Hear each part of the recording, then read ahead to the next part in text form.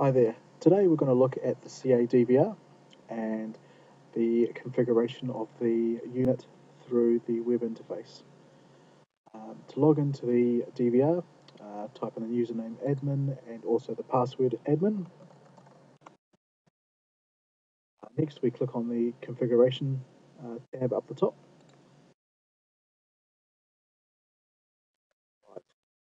Click on the general folder and this will open up the settings within it. Right, so up the top there we've got the system time. To adjust the date, we simply click on the arrow down button and then effectively the left and right buttons at the top on the calendar will indicate the month, and then simply click on the day required to select.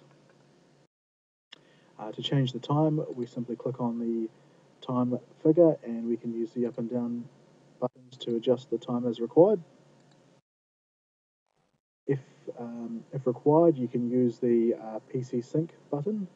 This will sync the DVR time with the time of the PC that you're currently connected to.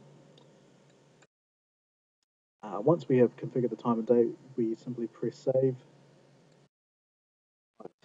The next parameter to change is the date format. By default, it is year, month, and date.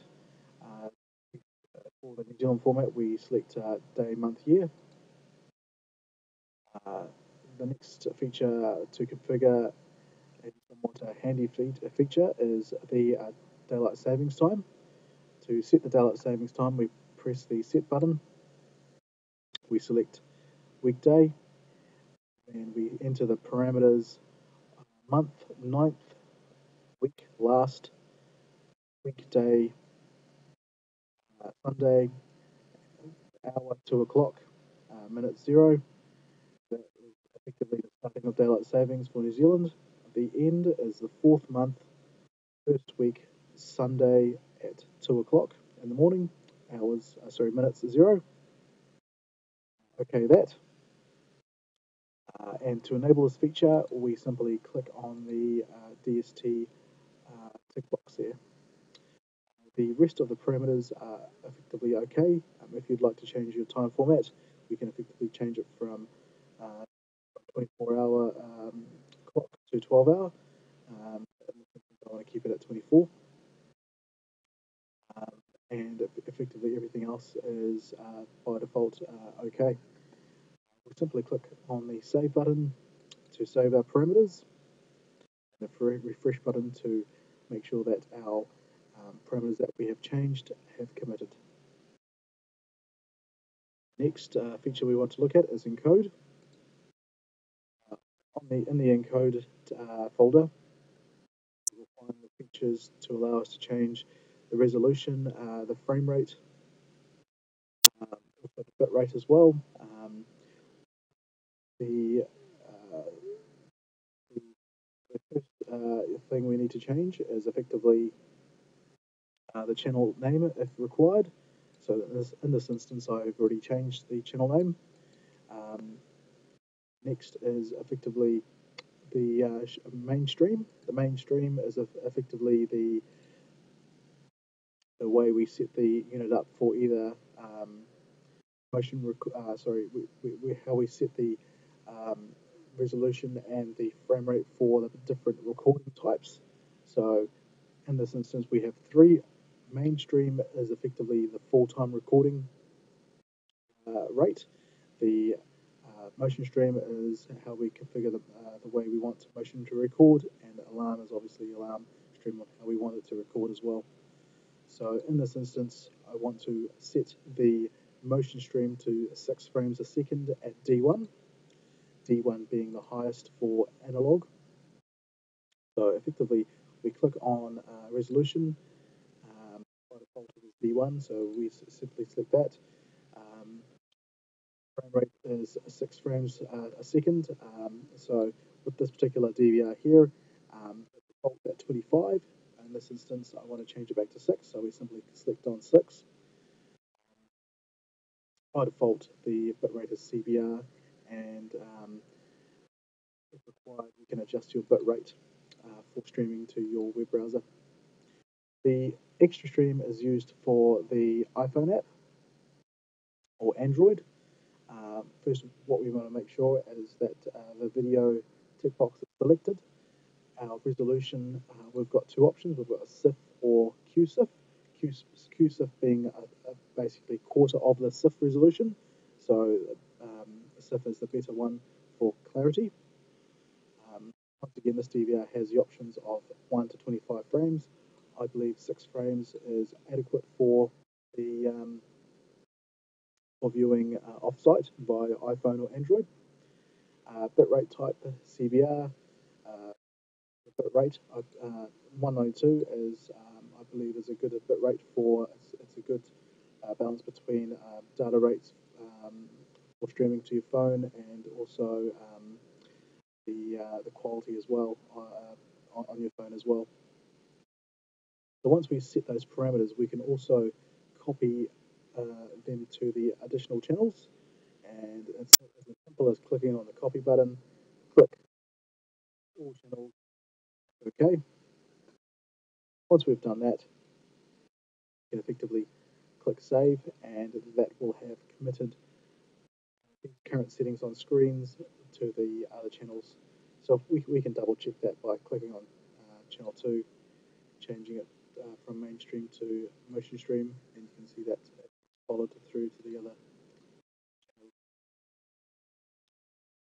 Right. Next thing we want to do is select our schedule.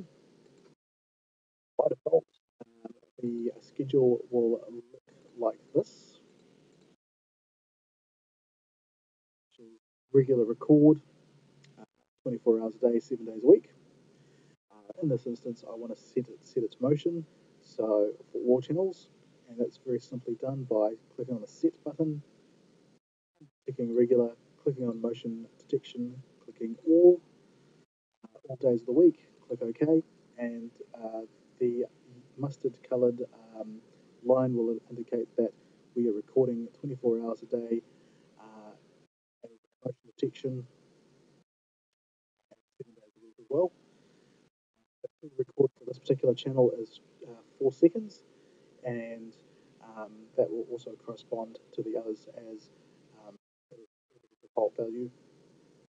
To copy this particular schedule to the other channels, it's as simple as clicking the copy button, select all, click OK. Once we've saved that, we can double check by selecting the other channels and double check that the thing has committed. Press the refresh button also. Once again, that will doubly check that the schedule has committed to the other channels. Next thing we want to look at is the network. By default, the IP address for this DVR is 192.168.1.108. The DHCP will be turned off. The ports that are of importance are the TCP port, which is 37777, which is the iPhone/Android/remote client port. The HTTP port is port 80, and this allows us to web browse directly to the DVR. These ports can be changed as required, so effectively is customizable. You can customize them to your requirement.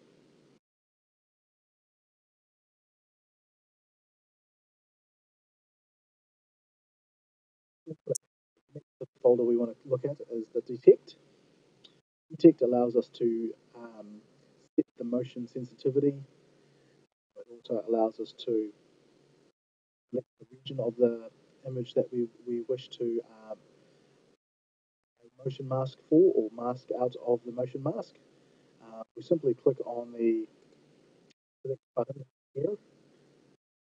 Effectively, we can just drag across the area that we want to deselect for no motion detection. Once we clear the area, effectively that means that there is no motion masking in the area. By clicking OK, we basically commit that setting. In this instance, I want to make sure that we have full motion for the camera sensitivity is how much motion detection that the DVR is going to recognise.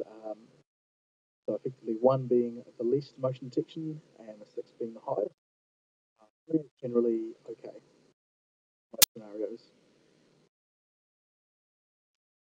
So particular channel is being set the way I require it, so I can just simply click save. Just to change other channels, we simply click the channel, our personal sensitivity for it, and also select our personalization through our motion tracking as well. We prefer not to use the copy button, as it can somewhat cause issues in recording of the video.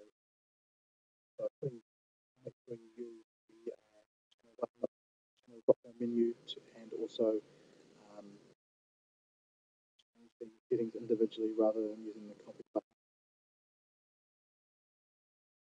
The next thing that we want to look at is setting up the user accounts for the DVR.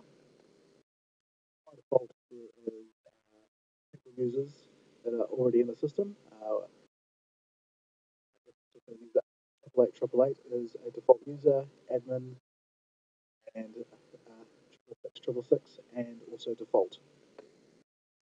Add a user, it's very simple. Click on add user, enter the user password, select which group you would want to use, and effectively save that information, and it will add a user. So let's add a user now. Done. A reusable password, reusable user, sorry, and then effectively we'll 3, 4. We'll keep them in the admin group, but we want to give them a little more features than a user will have. So we don't want them to have almost data,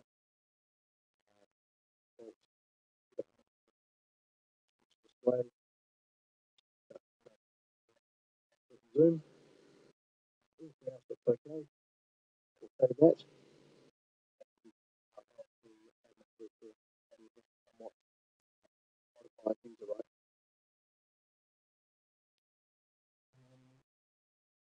Other than that, that's a very simple